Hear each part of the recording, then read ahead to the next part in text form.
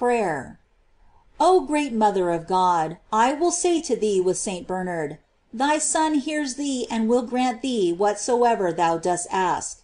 Speak then, speak, O Mary, our advocate, in behalf of us miserable creatures.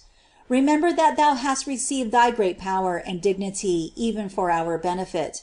A God has chosen to become thy debtor, by taking from thee the human nature, to the end that thou mayest dispense to the miserable the riches of divine mercy. We are thy servants, in a special manner consecrated to thy service, and among these I hope to be one. We glory in living under thy protection.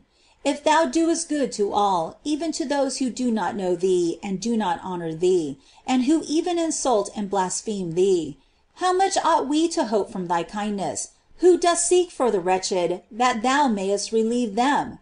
We who honor, love, and trust in thee? We are great sinners, but God has granted thee mercy and power greater than all our sins.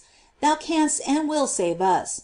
And we will so much the more earnestly desire this, as we are unworthy of it, that we may glorify thee the more in heaven, when we shall have been received there by thy intercession. O Mother of Mercy, we present to thee our souls, once pure and washed with the blood of Jesus Christ, but since defiled with sin. To thee we present them. Wilt thou purify them? Obtain for us sincere amendment.